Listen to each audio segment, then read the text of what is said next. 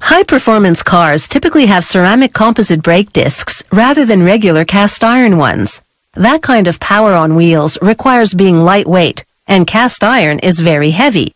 It would also wear out too quickly, due to the intense heat friction generates when you brake a car with such a powerful engine. Ceramic is heat-resistant, up to 1,000 degrees Celsius. Therefore, these ceramic composite brake discs last about 60 times longer than standard cast iron discs. Ceramic composite means the ceramic material, silicon, is combined with carbon fiber for strength.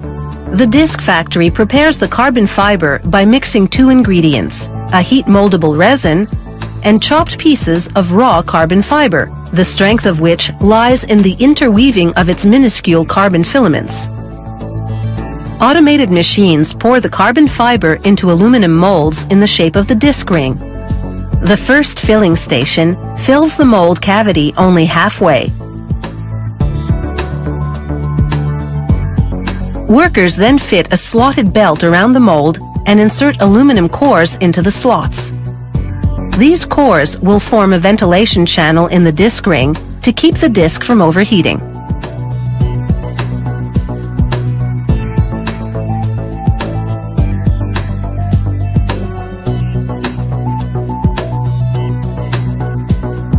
Now the mold moves on to the next filling station. It fills the remainder of the cavity with carbon fiber.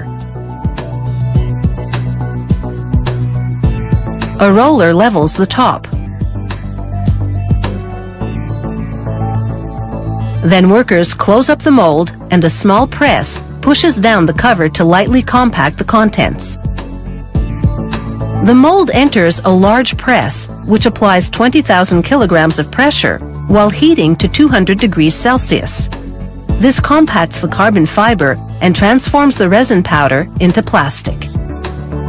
Once the mold has cooled down enough to be handled, workers submerge it in cold water for 5 to 8 minutes. This cools the disc ring completely, enabling them to pull out the cores. A computer-guided laser then examines the mold to make sure every last core has been removed. When they get the all clear, they open the top and bottom sections of the mold and extract the disc ring.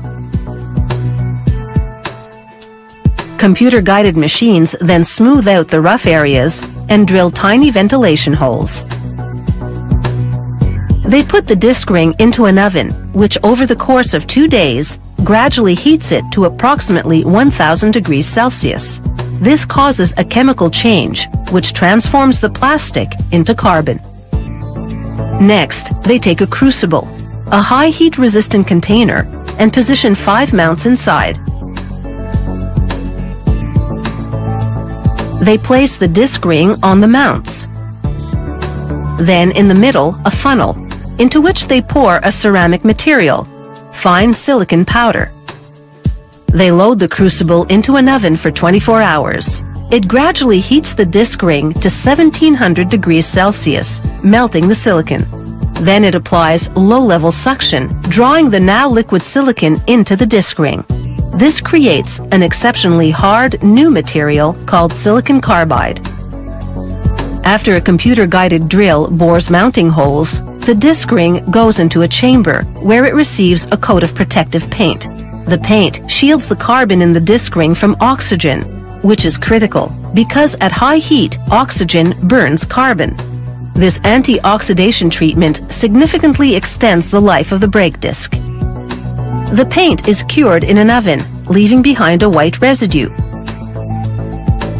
A robot sands it off, then polishes the entire disc ring surface.